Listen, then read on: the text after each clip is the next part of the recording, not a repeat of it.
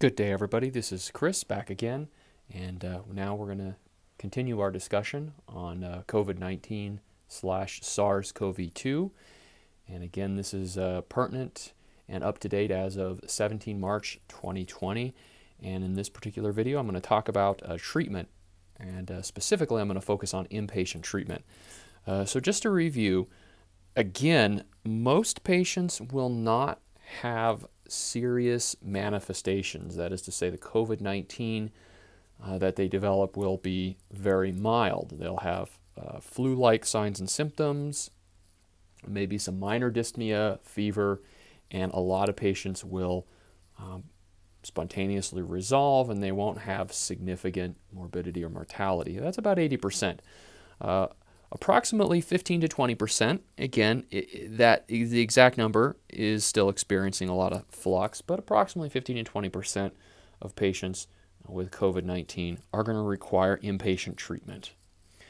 All right, so how are we going to manage these patients? And again, this is going to be a high yield overview, so I'm not going to go into highly detailed conversations, but this will be more of a big picture look.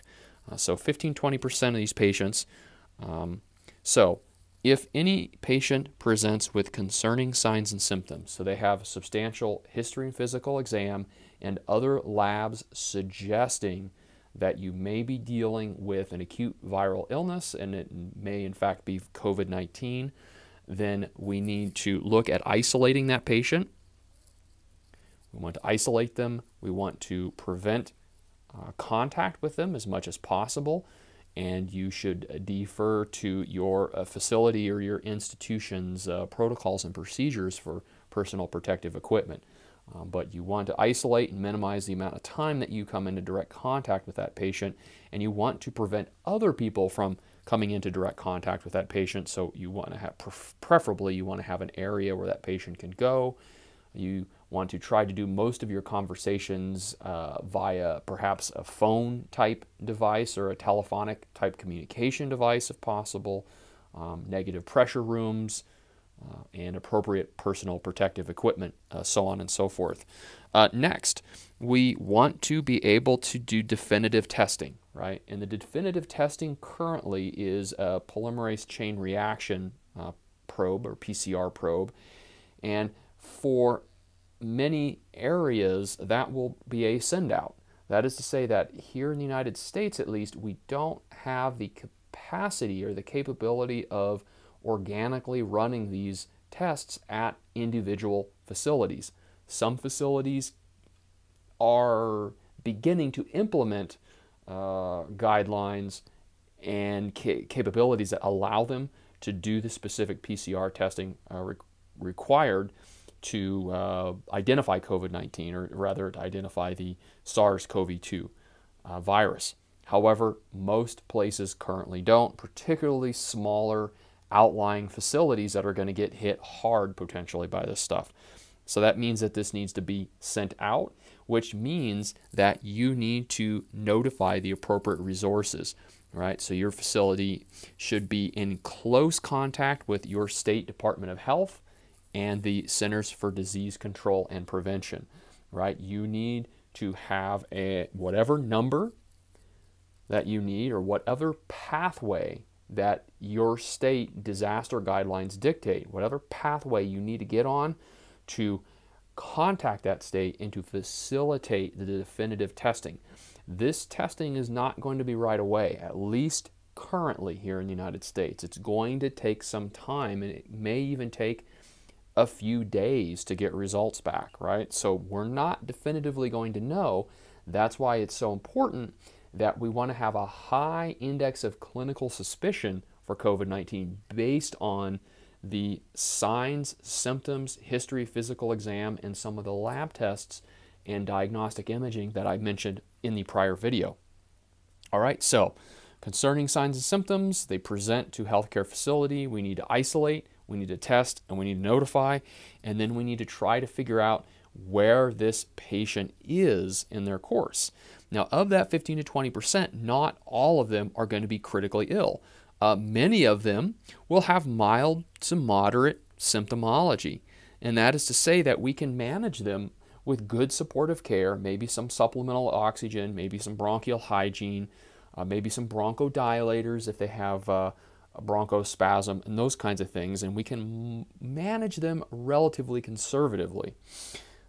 And then there will be a subset of patients who will have more severe manifestations. And in some cases, these patients can deteriorate very rapidly. So they will, again, kind of have this biphasic presentation where they have these mild signs and symptoms, they seem to improve, and then they get worse and they can rapidly deteriorate over a period of a couple of hours. So if we are concerned about respiratory failure, they are not oxygenating, they're not responding to supportive care, supplemental oxygen, we need to think about more aggressive therapy early. In general, it is currently, I think it's probably going to be best to avoid non-invasive ventilation and other forms of non-invasive ventilation such as CPAP or bilevel positive pressure ventilation, non-invasively, or high-flow nasal cannula, simply because these forms of support substantially increase the risk of droplet production and aerosolization, which is going to substantially increase the infection control hazard with that patient. It's better if they are going into respiratory failure, it may be better to simply intubate that patient, and then you can have a control. You can get HEPA filters on the inhalation exhalation ports.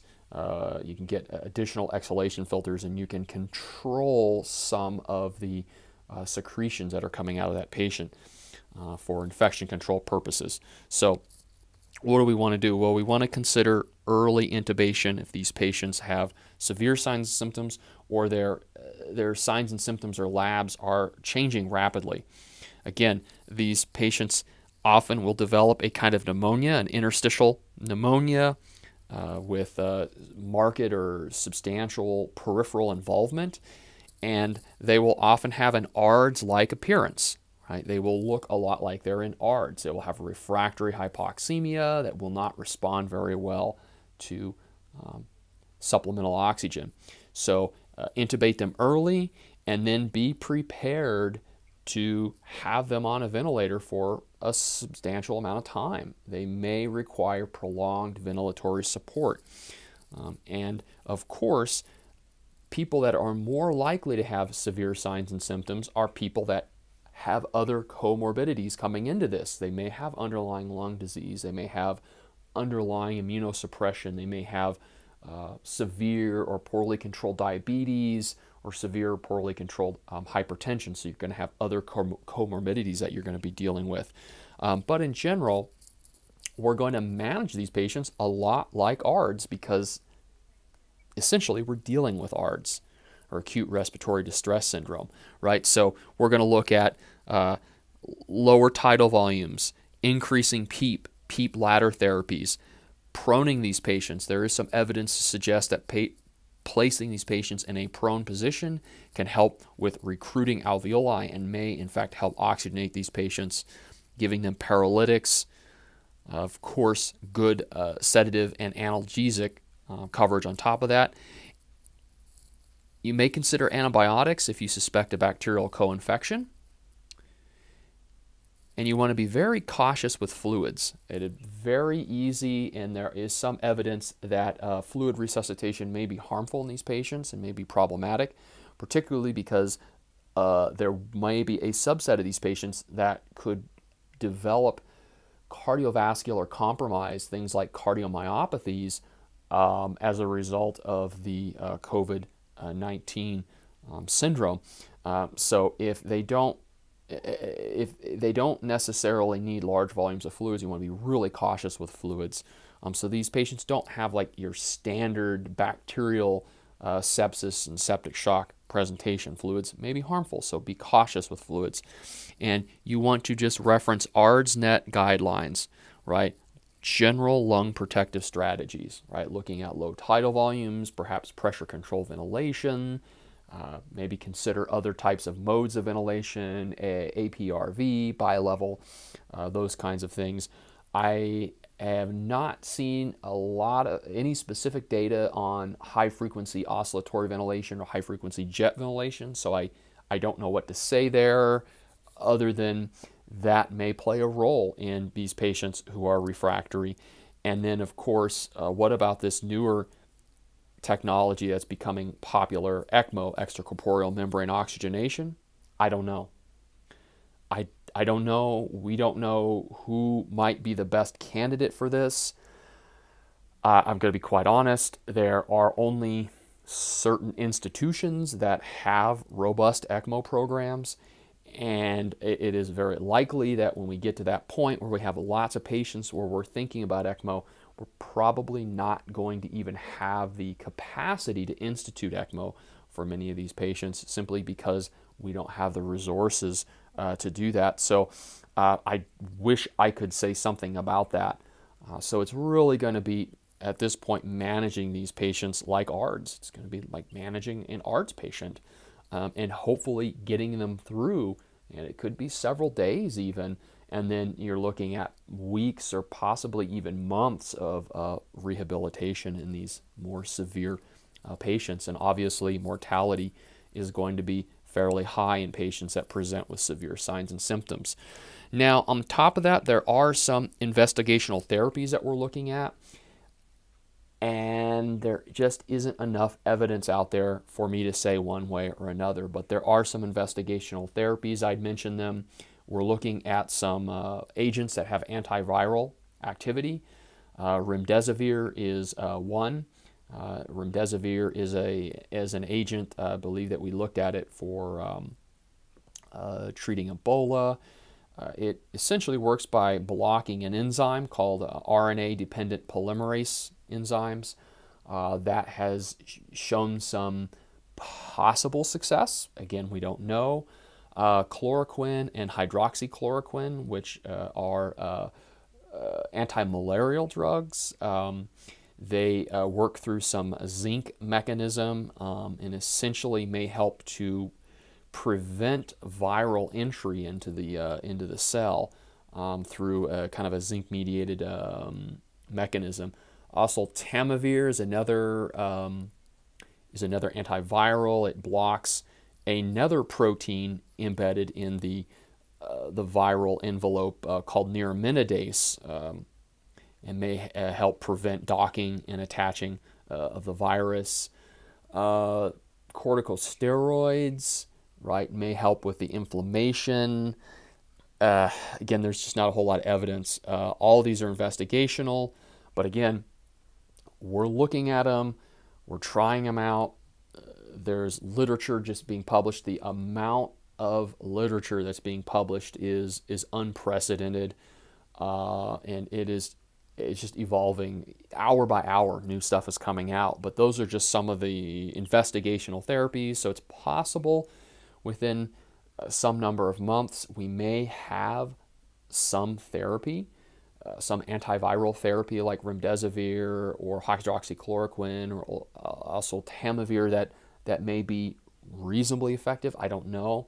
And regarding a vaccine, we have just begun phase 1 trials of vaccine, or early phase trials of vaccine. So we're currently giving a vaccine candidate, maybe more now, but at least one vaccine candidate is being given to very small numbers of healthy individuals in the Seattle area.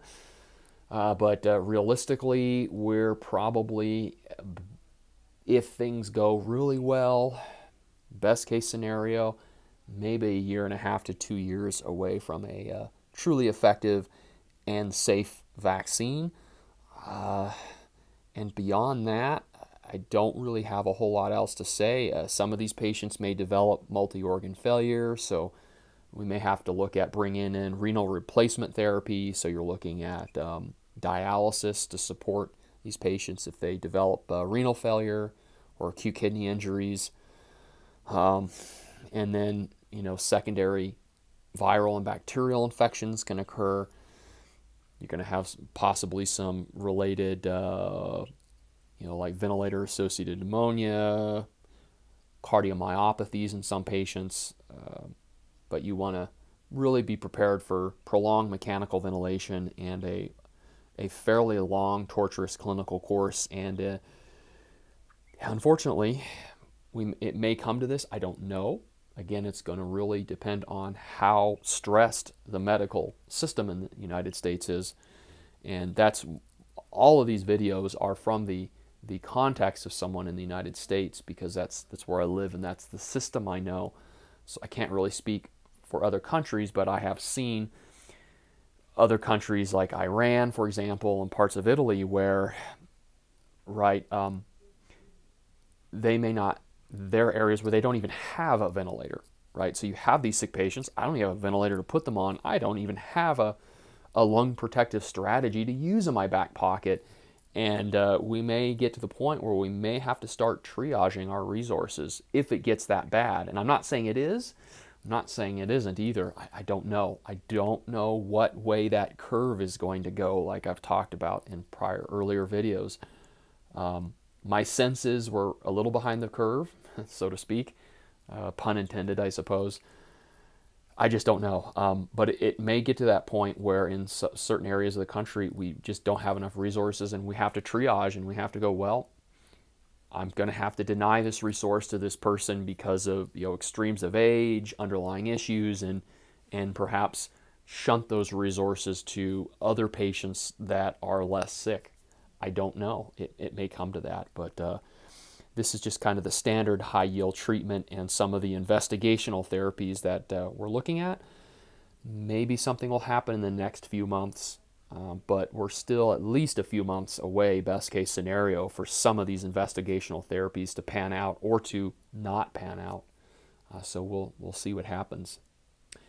Okay, I think I'll cut it off here, and then I will be talking about disposition and prognosis, and then just some general infection control or precautionary guidelines when it comes to personal protective equipment and so on in subsequent videos. All right, guys, you all take care.